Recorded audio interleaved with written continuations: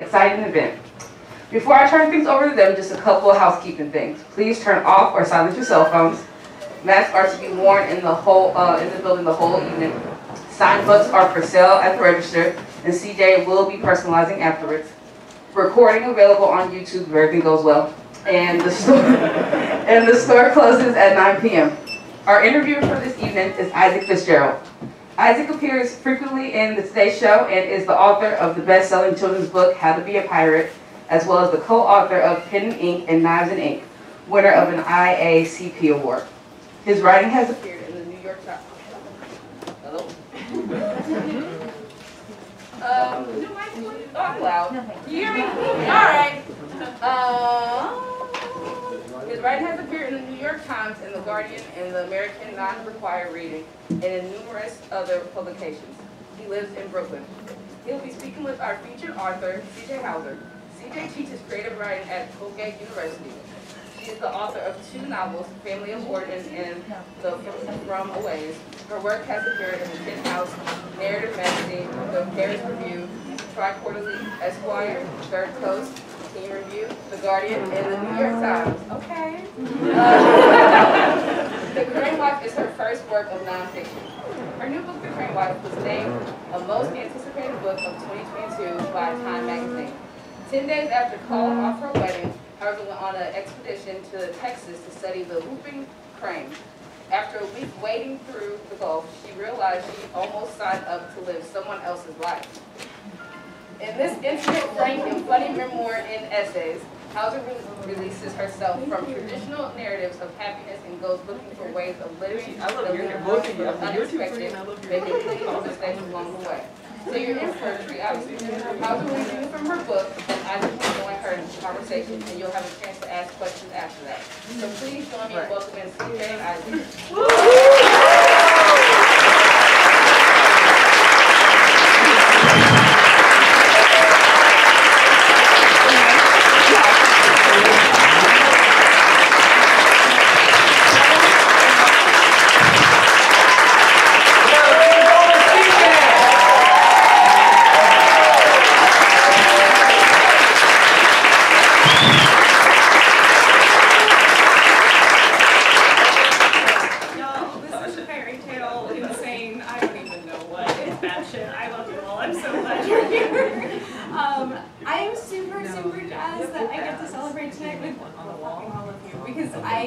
This book is so much about how I feel like I'm really lucky in friendships and loves in my life, and how I feel like it's really important for me to name those things love. And so many people are here, and I love you so much. And I just think, like, in a life, a person, if they get married, gets to do the same way, like make everyone in their life show up to a place at a time. And I haven't gotten to do that, and this is like 1,000,000 times better than that. And so, I don't know, it's very beautiful, and thank you. And thank you especially to the squad who made this book with me. And Meredith, and Lee, and Kara, and Elena, and Lindsay, and I don't know, it was a collaborative think tank of women, and I'm just really excited y'all are here to do it with me. Isaac, you're a mensch. Oh, come on, no, hang on, first off, let's clap for CJ real quick. And let's give it up real quick for all the people working here at Greenlight Bookstore. Let's give it up to the staff. CJ, can I be I can't wait to hear you read, but can I be an audio freak real quick? Can I just do a mic touch-up? Sorry, this is like me working at a bar coming back. There we go. We're just going to put it right there. Okay. A little better? A little better. No, we're not. Do you need the handle? Did I not hit a button? My sister says when I'm trying to do baby stuff, T doesn't do beer. No, you did. It's on. It's on. Yeah, we're good. We're just going to... I love it. All right. Yes. I can be loud also. Yeah. Kind of, maybe. All right. But read. We're reading. I'm reading. It's about the death of my grandparents, but it's funny maybe. I don't know. I think it's funny. See if you think it's funny. This is from an essay pretty late in the book that's called The 2,000-Pound Beat. I had young grandparents. They were barely 50 when I was born, and they helped to raise me. This summer, I went looking for John Belushi's body, which I guess I should have said is what this essay is about, me traipsing around Martha's Vineyard looking for the tomb of John Belushi. They had been dead for 1 and 5 years. My grandparents had both been cremated but we'd done nothing with them. I was worried it was wrong for me to perform this ritual on my own. Isn't this a thing we should do, like, as a family? I asked my mother. Everyone will be thrilled if you do it, my mother says. Be like a favor. Call Randy, I say, her brother, the son of the Cremains. Ask Leslie, I say, of my sister. It's fine, my mother says. No one will mind. Holy shit, I say. I'm not doing this unless you call and everyone agrees. I realize this may sound strange to you, but my uncle lives abroad, my sister had just had a baby, my mother and father had just spent 3 painful years providing 24/7 care for my grandmother as her Alzheimer's took hold and her body weakened, and they did this with levels of patience and grace that were something close to sainthood. Everyone in my family was very busy with their own families, except me. My other family was Marta and Monica, but we were not perceived as a family. I called my mother a few days later and learned that not only is my uncle okay with this plan, he has made me a ranked list of optimal beaches for ash scattering. What's optimal, I asked. My uncle's list of viable beaches is weighted according to 2 factors. Factor number 1 is how much my grandparents like the beach. Factor number 2 is how likely I am to be arrested for scattering human remains. I'm skipping ahead. I have been asking my mother to give me the ashes for days, and eventually she admits she does not have them. Where are they, I ask. The funeral home, she says, which means my grandmother's ashes have been at the funeral home for nearly a year. They're commingling her with her granddad. Can you tell me something, I ask? I thought Granddad was scattered in the mountains. I thought the rancheros took him for one last trail ride. The rancheros are a sort of cowboy fraternity my grandfather joined when he moved to the San Ynez Valley in California.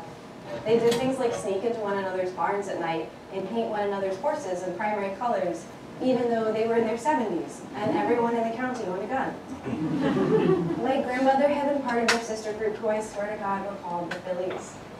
It was my understanding there was a spot along their annual trail ride in the mountains where fallen rancheros could be scattered, and this was what I thought had become my grandfather's ashes. My mother shakes her head. They only scattered 1 scoop of him, she says. A scoop of... Your grandmother said she'd mailed him his ashes, but then she thought she might want them to be together. So she only took 1 detergent scoop of his ashes and mailed it off to the rancheros in a jiffy bag. A jiffy bag? She nods, solemnly. The rest she kept because she wanted to be commingled with him. And they did it already, I just have to go pick them up and I keep forgetting. I've been a little busy. Just don't get weird and forget on purpose to give me the ashes, I say. I'll be home again next week. Just remind me if it looks like I'm forgetting, she says. I leave early the next morning, and before I do, I try to think of what I could possibly write on a scrap of paper to remind my mother to pick up her parents' commingled ashes that won't feel like waking up to a post-it that says, don't forget about your parents. I go to the laundry room and find the scoop for the detergent. I write, don't forget, on a scrap of paper and put it in the scoop. I leave it on the kitchen counter. I am 2 hours into my drive when my phone dings. My father's text reads, oh my God. My phone dings again. My mother says, I'm on it. Unauthorized. Oh, I had page markings. I really did. You guys, this is the first time we're doing this tonight, and so it's a little struggle bussy. But here we are.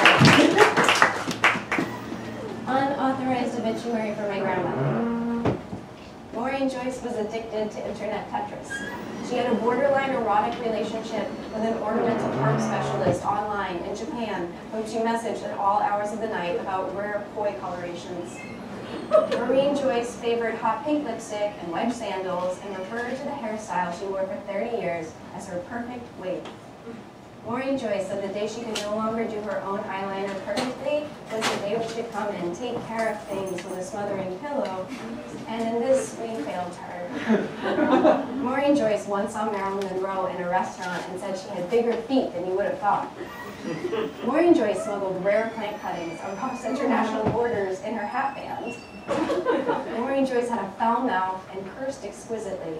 Toward the end, she was forgetting things, but she was always squeezing her granddaughter's hands and telling them, whatever you do, live an interesting fucking life. The last thing we ever told Maureen Joyce was how we loved her. After that, for good measure, we told her not to pick up any sailors. So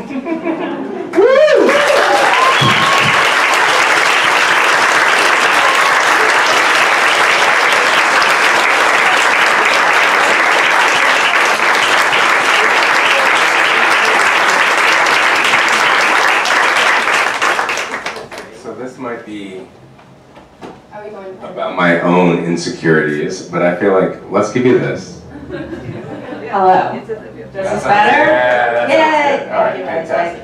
Well, listen, after such a wonderful, beautiful reading, I want to start with that as a topic, which is, can you talk about, one of the things that I love about this collection is how much humor there is in it. You're tackling incredibly difficult topics, but you add a lot of humor. Like, is that something you found on the page? What was the balance there? I don't know, like how does anyone survive this life without making, I don't know, that's the kind of family that I grew up in. We're a real gallows humor sort of gig, a lot of us, and sometimes laughing about things feels really healing and really great and really freeing, and sometimes laughing about things is because people don't want to take them seriously, and that feels not so great. So it's a mixed bag, but it's, I don't know how to get through the day without it. Do you feel like it's something you both rely on in your writing and in your life? Oh, like, yeah, absolutely. 100%. My students would tell you the same thing, I am sure, is that I keep telling them that I'm assigning them funny stories, and then they come to class and they're like, everyone is dead. Why is everyone dead? I'm like, but it's hilarious. It was like one of those humor, life. Yeah, exactly. Maria Strega, everyone loved it. Maria Rainbow, a great writer, everyone should read her. But Wait, no, now I want like your top 10 funniest short stories that are actually just like darkly depressing. yes, okay, are we? I won't lie, I meant that after, but no, go. Later we can do a list of Amy Bloom, Love is Not a Pie, Maria Rainbow, Nova Strega. What's the other one that the students always get so mad at me about? We'll come back to this. We'll come back. I can make a syllabus if you want me to lean at. Like, yeah. No, we 100% want that. All right, so I wanted to talk about the process of growing the collection out of the Crane life, out of that essay, which is like, did you always see that essay as an anchor for kind of a larger narrative about your life, about romantic choices, or was this something that was like already in the works? No, I'm a spiteful jerk, and I had no intention of writing a whole book at all. And it was only because lovely people who helped build this book with me were like, what if you thought about it? And if people on the internet were like, where is the book about this? And I was like, that's really nice and terrifying. And I was spiteful, and I was like, I don't want to do a thing because the internet said so. And that felt wrong to me, and so I was really in denial about it for a long time, and I was working on this novel. And then I was locked up in the haunted mansion that is the Auto for a while, and while I was there, I kept coming up with ideas of things. I'm like, actually, I am pretty interested in this, and I am pretty interested in that. And when the pandemic swooped in particular, my novel is about people fighting over a swimming pool, and that didn't feel urgent to me. And I think then I got really interested in the work of the nonfiction. So yeah, everyone always has to take me kicking and screaming towards my own best interest, and that's what happened. Well, I'm really glad that that team assembled and dragged you because it's absolutely fantastic. Did you like? I mean, you've written fiction.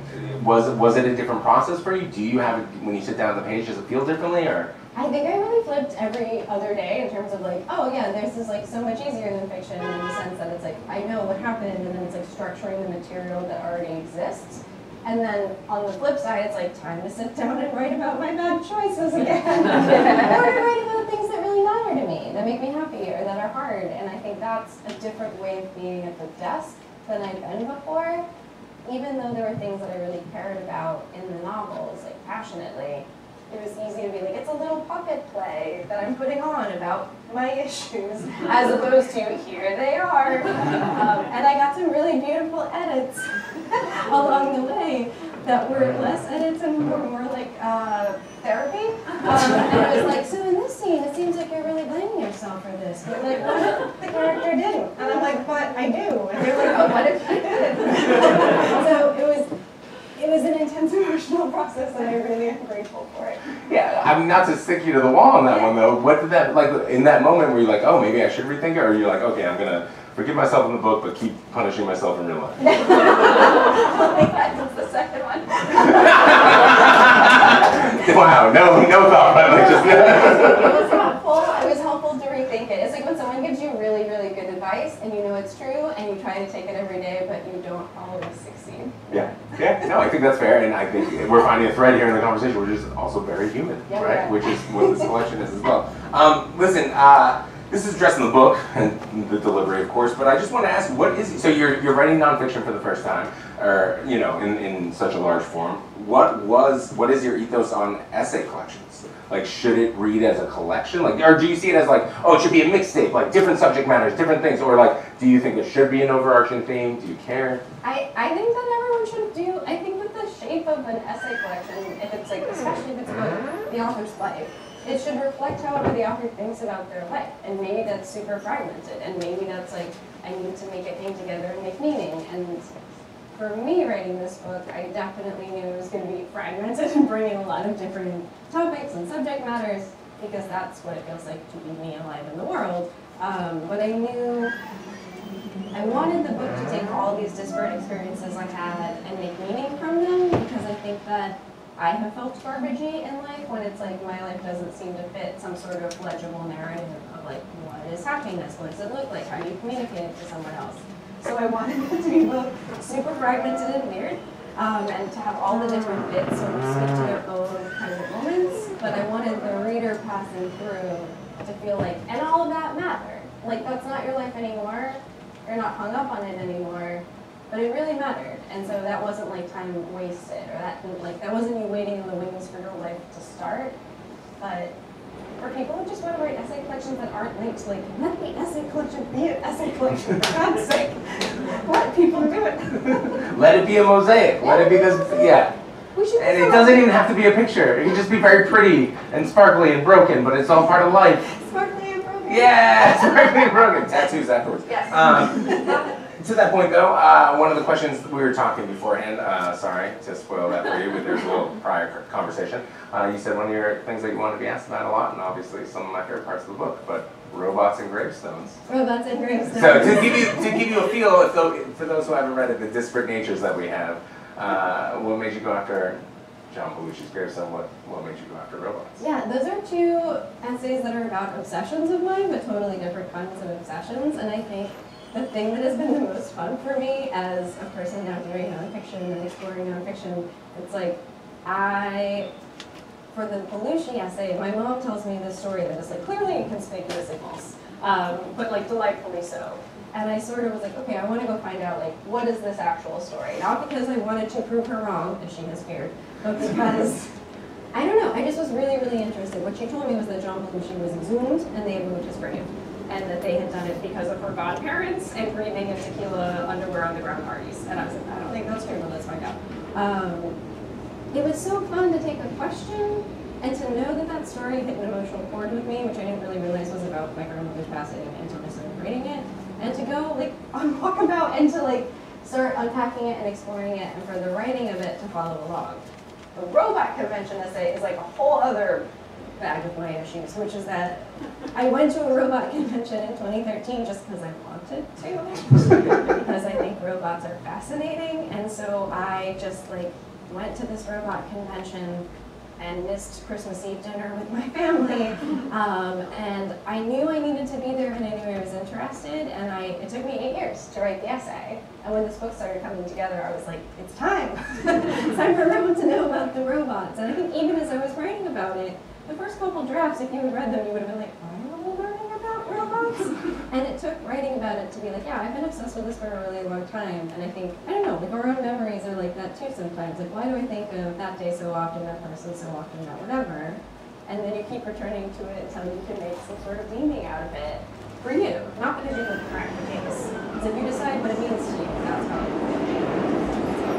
What does that feel like for you? I mean, just thinking about what you just said about the Belushi essay, like when you have that aha moment, and like you've just been kind of floundering, throwing words around, trying to figure the thing out. Yeah, it's usually a combination of like the highest high and like, yes, aha, I've done it, and also like, oh, some smart readers told me something kind of like this 2 months ago and I didn't listen to them. It's usually both. It's usually both. So you're saying that like somebody was editing and they were like, oh, what about this idea? And you're like, absolutely not, but then. Like, I think agents, editors, friends in writing groups, like, I think that people who know you well see what you're up to, sometimes more easily than we see what we're up to.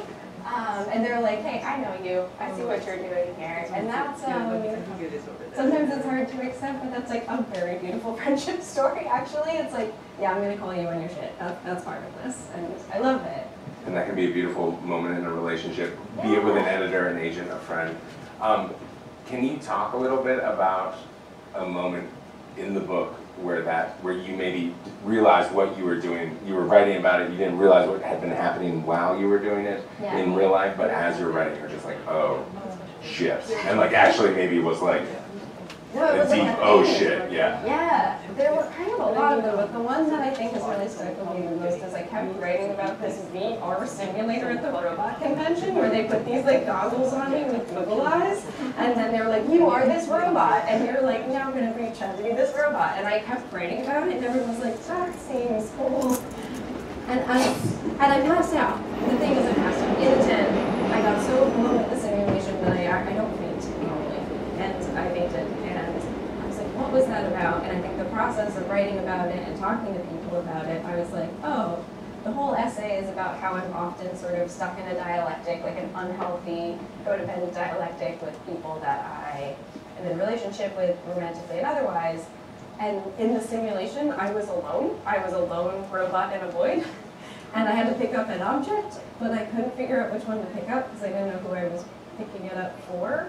Of course, the question then is that like a normal, well-adjusted person would be like, it's for me, but like I couldn't do that, and so I knew, again, it's one of those things, you know the scene is important. I think that's such a cool thing to understand about us as writers. I'm sure some of any of you are writers, but I know you guys do. But like that moment where like, I know this matters to me and I don't know why yet, but that's okay, I'm just gonna write it and write toward it. And so, yeah, that was a cool thing to learn about myself. She said, whoops, she says with a smile. Another thing that's incredible in the collection is the sense of place. And there, I mean, many, many different places, like very disparate. So is there something in your writing where you're like, is place super important to you, that you seek it out, you're focusing on that through your writing? Or is that just something that like you are just drawn to many different weird spots? I mean, part of it is just that if you're a rogue artist, academic person, you just get told where you live next, and like it's like that's where the paycheck comes from. So now I live in Tallahassee, Florida.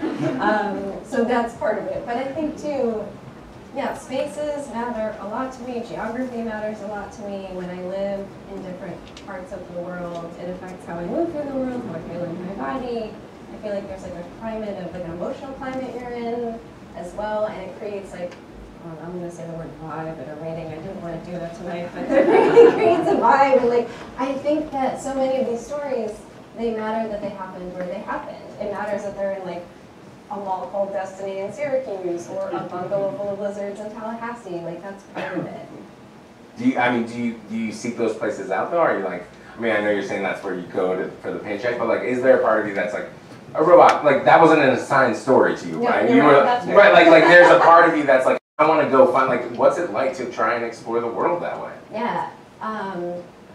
Are you drawn to the strange, I guess is what Yes. I think I am. No, I am. Like, I don't know, over in January, I had been like looking at Airbnbs in New Mexico, and I was like, oh, I want to go to Santa Fe, where will I go? And then all of a sudden this thing came up called an Earth ship.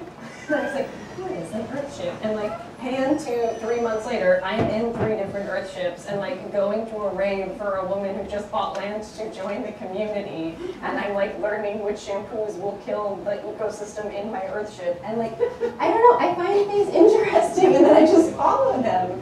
I just like yes into them, and apparently other people don't do that as much. I don't know if I recommend it, but I enjoy doing it. I don't know any other way to be. Yeah.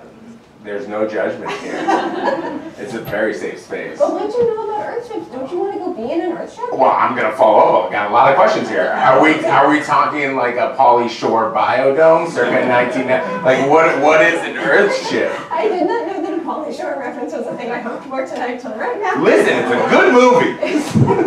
So it's like kind of like that in the sense that it's meant to be like self-sustaining, but it's like an individual dwelling that this architect, who was mostly, like how much time do you have? Like, because I'll talk to you about Earth ships for a really long time. He started building in the 80s, and they're these self-sustaining shelters in the desert. But what I was really interested in about is that they were not built to code. obviously because he's just like going rogue and building ships. And so they shut him down. They're like, you can't build here. And then he put on a suit. This is a man who does not wear a suit. He put on a suit and he went to like town hall and he campaigned forever. So like a real suit. Sorry, I was picturing an Earthship suit and trying to figure out what that was. Sorry, go. Like he put on like an actual human, I am a man who will go to City Hall suit. And he made them make him what he called a proving ground. So it was like a place where code was suspended and he could build whatever he wanted. And that was both because he wanted to build whatever he wanted, but the idea was like, if you're gonna make sustainable dwellings, the code is part of the problem. So if you keep building things to code, we keep redoubling down on the same systems. And he's like, we want to think about actual learning. You have to build the things and fuck up, and fuck up, and fuck up. And I just thought, that's incredible. Like, that's incredible ecologically, that's incredible in terms of learning. This is kind of a book about me, building a lot of faulty Earthships in my own life, and then being like, the next one's gonna be not set on fire. Like, I don't know, I think I was really drawn to that. Yeah. Yeah. I'm sorry, I feel like I just had one of those aha moments while you're talking through this. But that brings me to my next question, which is is nonfiction something you're absolutely going to pursue now? Like, is this something you always saw as an arrow in your quiver? And No, this is a surprise. But now that I'm doing it, I don't know, I'm never going to not write fiction. It's what I do. I can't not have imaginary friends. I have a lot of imaginary friends. But now when I get obsessed with something like Earthships, it's like, yeah, I'm going to write about that. I think that's going to be part of how I make sense of those obsessions in my life and make them, I don't know, intelligible to other people who may or may not want to know about them. And also connect with what you're talking about. One of the things in the collection that really spoke to me a lot is you're grappling with parenthood. Yeah. And that is something that I myself, and I think many people here in this room can maybe understand or are getting ready to grapple with it. Was it difficult to, like, was that something that came out through, like, something you've been grappling with for a while building up to this, or was that something that, like, was happening at the moment of writing it? Was it because of the pandemic? Yeah. Like, and not trying to get too personal, I apologize, like, it's also in the book, but... No, the book has, I have no filter in the book, and so this is, like, truly on the table. Yeah, okay. No, I think it wasn't something I thought I was going to write about. It's something I've always thought about, but it's not something I thought I was going to write about. And then I believe it was my dear British editor who said that she sensed an emotional lacuna in the book, where I had managed to write an entire book about my life at times and never talked about having a body or parenthood.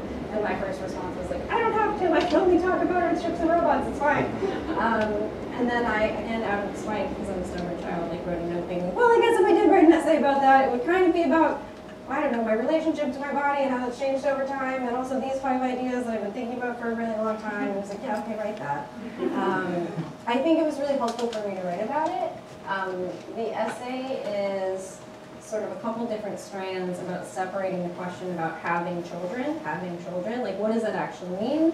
And I think often the question gets treated as like, yeah, like you meet a partner and then you love each other and you have a baby in the end. And that's great. If that is the way you live your life, that is totally great. But like my life has never been that simple. And so it's about pulling apart the threads of like, what are the things you want or don't want in terms of like being a parent, doing that with your body, doing that with a partner, doing that with a partner's genes. Like there are all these different things that like normcore society wants us to think of as all one packet and parcel. And I think I had trouble answering that question for myself until I sort of, the essay's called Uncoupling, like pulled apart all the different pieces of it.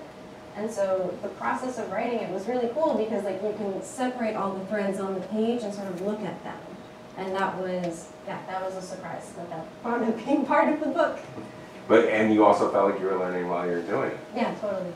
Can I ask about the diving into the romance of your life and the past, or anti-romance? I mean, how do we want to put it? The difficult relationships of people. Yeah, exactly.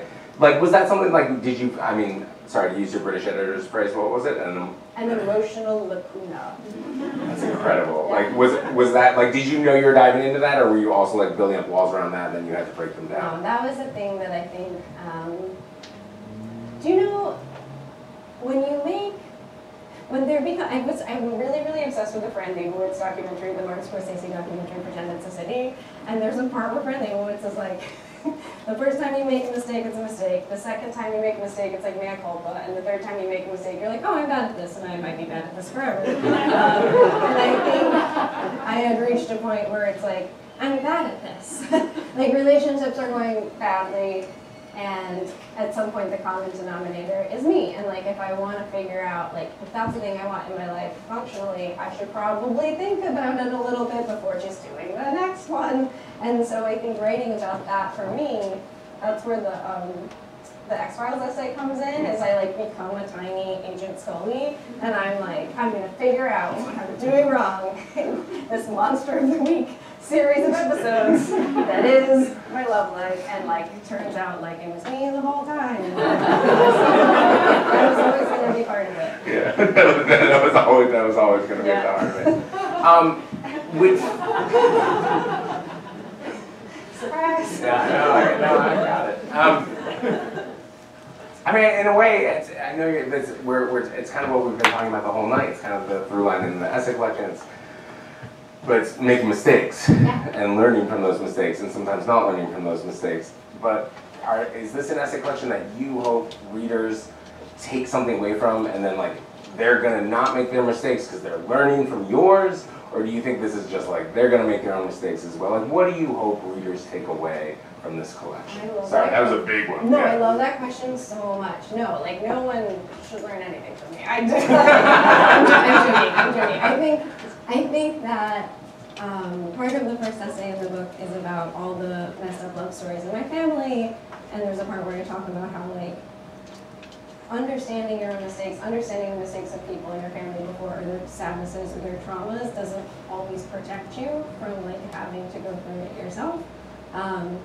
And so, I don't know, I think the thing that I hope people take away from the book is just that like, I don't know why this was not obvious to me. Probably we're all very beautiful, well-adjusted people, and this is obvious to you, but it was like, if it seems like, if I know there's a lot of love in my life, and there are a lot of beautiful things in my life that I value, but it doesn't fit into a kind of story that I can like post about every Mother's Day on Instagram, or it doesn't fit into like a way that it's easy to talk about to people in your life who maybe have different, I don't know, they're living different kinds of lives than you, that it's okay to do your own kind of storytelling to make those things meaningful and to put them up and to be like, yeah, that is love in my life, and that is love in my life, and this is a thing I value, and I tell a story about it in a way that makes it legible to me.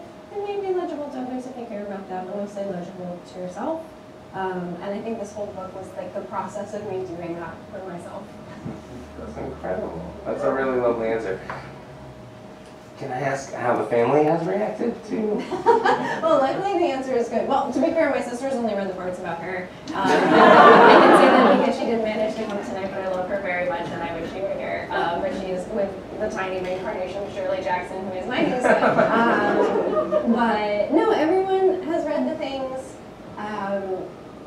Everyone has read the things. Everyone is okay with the things. They like left me a voicemail being like, we have some things that you got wrong. And I was like, oh no. And then it was like weird miscellany about my great-great-grandfather and like which cowboy series he was cast in or not cast in. And I was like, that's so, is there anything else? And they were like, no. That's it. And I was like, oh, okay. So, I don't know. There's a part in the Belushi essay where I talk about how like, there's a fake tomb, there's a public tomb. And this book is the public tomb I am giving to you. And there is a real tomb, and that's not in the book because it's not for a book. You know what I mean? Like, I think you get to pick and choose the parts of your life that you need to write about to communicate what you have to say to other people, and you don't have to give everyone everything. And some things you can keep just for you, and those can be nice things, and those can be hard things. And so it felt really empowering to draw those lines for myself, and family feels pretty great about where I drew those lines. Nailed it. Yeah. Real quick though, I just to dig just a little, like, were you apprehensive about it? Like, you're talking about how they react, but like, were you like, or were you like, okay, no, that's gonna be all right? No, I was neurotic about absolutely everyone who's in this book, to the point that some of my friends have been like, just let it go. Like, it's fine. And I'm like, but in this part where I talk about how we wore that hat that one time, they're like, yeah, I wore that hat. It's fine. Like, it's cool. So everyone who's still in my life, I showed like 4 different versions of things along the way, and they all said yes. And that is not a thing I think is necessary, or I'm not like saying like that's the ethics of nonfiction. That is like the choice that I made. Everyone does it their own way, and anyone who tells you otherwise, I think, can go shit in their head. Like, you have to do it the way you have to do it, and we're all different people. But for me, that was important. Yeah, the ethics of neurotic nonfiction. Yeah. I'll teach it as a class, probably. Well, okay, it was just, and don't forget, we got a couple more of the short stories if you want to bring them up. But I was going to ask, so like, I mean, you are an incredible teacher. I think there are many of your own. Yeah, go ahead, clap up, students. Is there a way that tackling nonfiction is changing the way that you're teaching writing? Is there a time when you're going to teach more nonfiction? Like, yeah, I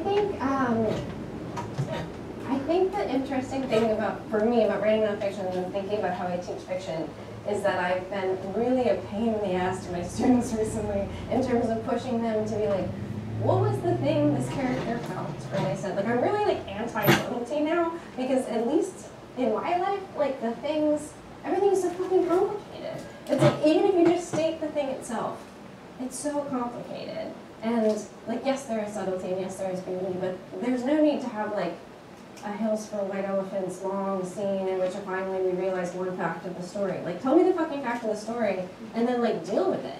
Like, deal with it for 15 pages. And I'm more interested in that than I think I am the little puppet play, and now do you get it? Which I think is good for fiction as well as nonfiction. it's that the hills were elephants, right? I got that one right? Yeah, that was it. That's the whole point of that one, right? That was Hemingway shade. That was, no, that's all it was. I didn't need to read deeper into it. No. Yeah, I'd be horrible in your classes is what I'm trying to say. So invited. Okay, so I do want to get back to those stories, but I do want to ask like these kind of last two questions, which is, what books do you see this book in conversation with? Like, were there books that inspired you, other writers, or like what books do you see this book in conversation? I am like an unapologetic Elizabeth stan. I just love everything that she touches, and I think the way she writes about her life is like reflective without ever trying to resolve things into a like pat moral, and I just like really love that about her. The empathy exams really did a number on me when I first read it, and that thinking of like, where am I, how do I relate to others, what are the boundaries of that, and like how to be ethical about that but still be yourself, I think was really a big part of that. I mean, we maybe all worship with the altar of Rock's idea, that we even need to say it, but like it's worth saying.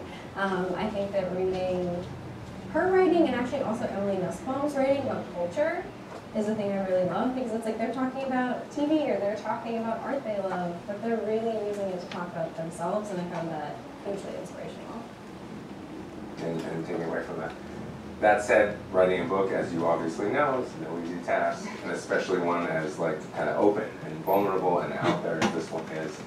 It takes a lot of hard work, and I tend to think that a writer is doing that because they see a hole in the literary landscape that they want to fill. So you have these books that you love, you have these writers who are doing similar things.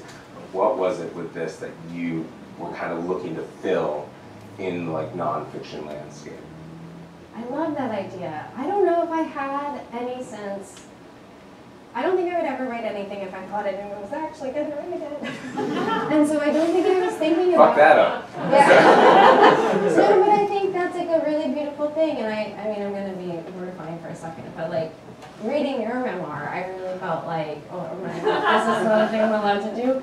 Dirtbag, Massachusetts, coming out next week. This is playing real dirty. I know it is. It's rude. So you can't manage me too much more. But like, I think that I really had a sense of like rollicking adventure, but then with a lot of deep thinking and deconstructing and unpacking that along the way. So like, I see how that, I hadn't seen that before. I hadn't, and so I really love that. I think for me, it's like, so often in a conversation, someone's like, oh yeah, they ask me a very normal question, like, how do you feel about blah? And I'm like, do you have like 3 weeks? I'm gonna go home, I'm gonna sit down, I'm gonna make a murder board, I'm gonna write about it, I'll revise it, I'll take it to you, we'll get feedback. Like, the way my brain works is such that it's hard for me to communicate what I'm trying to say a lot of the time. And I think that the process of writing this was more about me not filling a gap in any landscape, but being like, hey, look, I answered that question you asked me 5 years ago, person who doesn't remember.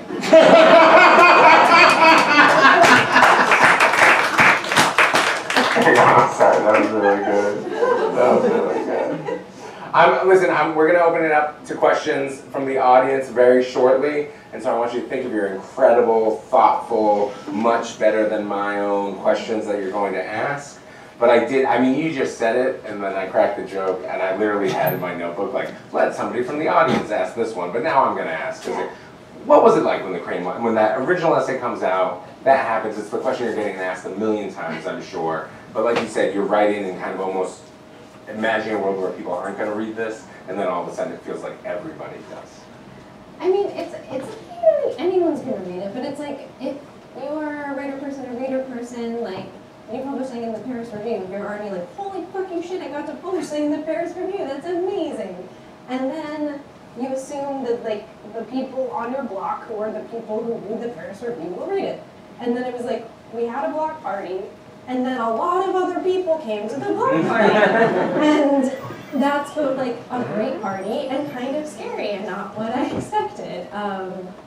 But yeah, it was a wild time. My favorite thing that happened during that moment, because it's like a crazy thing happens to you, but you're still just yourself. So I'm just like still at home in my house in upstate New York, central New York, and I'm like freaking out because like things are happening and people are sending me screenshots of tweets, and I am in my garden and I'm panicking and I'm like furiously pruning my tomatoes to be like, everything is fine, everything's the same, nothing is happening. And then I went inside and I had like an exciting phone call with the publishing team of people, and I was like, yeah, like a good thing is happening, something's happening. And then for like 1 second I was like, popped up. And then a snail fell out of my hair.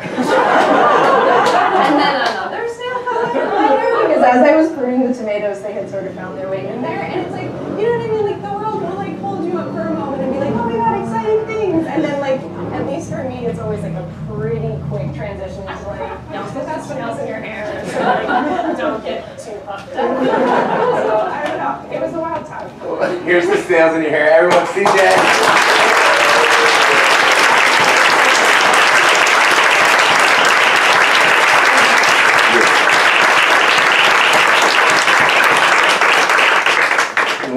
One last short story collection. Short story that's humorful but bleak.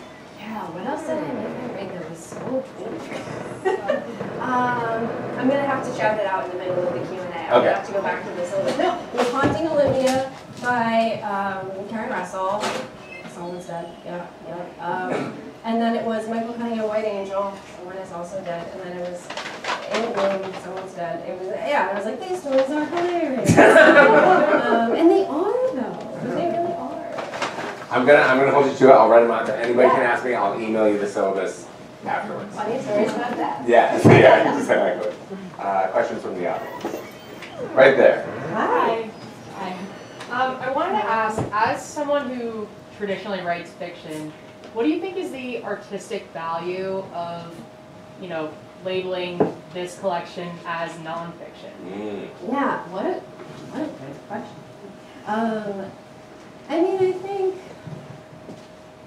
I think it tied my own hands in terms of what I could and could not make happen. And I think that even in the first drafts of some of my fiction, that I then have to go back and revise. And at a certain point, there are characters you love, and you're like, and now I give them a happy ending. Like, I wrote a whole thing where someone's father was like, and he's alive again. And then I was like, I have to revise that. There's no universe where that's plausible or okay. And I think it's tricky enough in fiction to make myself tell a story that feels emotionally cohesive. And the temptation to do that in my own life. And to be like, and then the family was happy, and then the lovers were happy. Like, I think calling it nonfiction means I hold myself to the standard of like having to look at the things that are hard and like tell them as they were, including like all the things that are on me. And then also find a way to make meaning of them, not by resolving them, not by making them nicer, but by like saying, like, here's what this meant to me as it was, without the fictional fluff, which I love so much. Hi. My question is inspired by what you just said. So, like, in this collection, you have essays that are, like, very biographical, autobiographical, whether it's just you or your family, going far back in time. And then you have some that come from more of, like, a cultural or pop cultural criticism space, but they're all very, like, very intense and very real and have a lot of you in them in very real ways. So I'm curious, did you have as you were writing, did you have moments that were like easier and more joyful to get that sort of stuff to come, and others that were harder? And I'm curious about where everything fell. Yeah, totally. And I think actually, so I got the chance to read the audiobook of this myself, which was fun, and I didn't intend to do originally. Did you just do this? It's a wild It's ride. wild. Yeah. You read your whole book out loud to yourself. No one does that. In like a closet. And if you're me, you go to Ruby's bar for lunch break every day. Across the way from the studio to be like, oh, God. It's like slow-key sell for Ruby's bar. But I think that as I was reading it out loud, I realized which parts were hard and not hard. Like, there were things that I felt along the way, but the audiobook director was like, and if you get to the parts that are sort of hard, then we can take a break. And I was like, I'm fine, I'm gonna be fine. And then I got to like parts about my grandmother, and I was like, oh, I'm feeling feelings in this closet. And then like when it was time to read like things I had to say about the X-Files, I'm like, is someone letting me say things about the X-Files into a microphone? I've been waiting for this day. So yeah, definitely different things. I think there's nothing like reading it out loud to teach you how you really feel about it. It also, like, it blows my mind. Like, that might be the last time in a long time that you read it cover to cover. And when what? After all these different iterations. Isn't that a lot? Like, Yeah. I walked down to that, and the sound audio guy was just like wanted to give him a hug, and he was like, oh, okay, man. I got something after this, so I got yeah, right, exactly. What a wild experience. Yeah. In the way back, I see you. Yeah, did you write any essays that were eventually cut, either in the writing process really early on or like later on by your editor? Yeah, no, there Right. are things that I wrote, so essays that got cut is the question that like I wrote but didn't make it in. There are essays that I started to write and they didn't come together. Like sometimes I'm obsessed with something and it turns out if I write about it for 10 pages, it's not an essay, it's just me talking about something. So there are things that didn't go in. There are other essays that I wrote, and then when I did the balance of like, essentially ethics, I guess, like more harm than good, is this a thing that will do more harm than good if I put them down into the world? I cut things like that. I made that judgment call for. And there's some things that I just chose not to write about because I was like, that's not a thing I want to share at this particular block party. And so, yeah, things came in and out. There were things that got added along the way. The last essay in the book actually was not a part of my plan for writing at all. But I called lovely agent friend Meredith, and I was like, I need to write an essay about my father's garden. Nothing happens, he's just happy. She was like, so do it. And I was like, okay. But I was like, it wasn't part of the plan, you know what I mean? But that was an emotional beat that writing the whole book led me to, and it felt really necessary at the end. Wait, quick follow-up. Yeah. What are some of the things you were obsessed with that didn't make it in? I want to hear about. Or even right now. Like, what's got you going? Well, right now it is in Packard Ship, so there's that. And it's also the Oneida Sex Cult Silverware Empire Mansion. Whoa, slow down. Stay tuned for me rambling about the Oneida Mansion, which was like a free love experiment in Oneida, New York. And they were like, I don't know, they were polyamorous, they were capitalists, they made bear traps, there was like a historian in the room who could tell you more than me. But I have been super, super interested in it. I have a historian friend who took me on a field trip, and I've been writing about that alongside talking about polyamory. So that's a thing on my list. But not in the book. It's like 35 to 40 pages of what amounts to a critical theory about The Bachelor, which I don't think anyone needs. It did not need to be in the book, but I really enjoyed writing it. I'm just saying, if you want to send that around, again, we're going to do the syllabus. We'll share the 40 pages on The Bachelor. I think I saw that one there. Go ahead.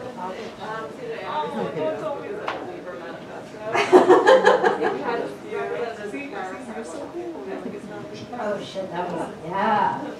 In case people didn't hear, do you want to repeat the question? Yeah, no, Kelly just said that this book is a Libra manifesto, and I second that statement. But if I were to represent it as a tarot card, which is a thing that I love and do, what would it be? Yeah, I think it might be somewhere between the Moon card, where it's like idealizing things, everything looks so beautiful, and that's like a beautiful way to be, and also it makes like, it's a little unstable and maybe you're making things seem other than they are, but maybe with a little 5 of Cups mixed in, which is the guy who like is swimming around in his own sadness, and I was like, there's no tea left. And it's like, there's tea right there. And he's like, no tea. He's so sad. A little bit of this too.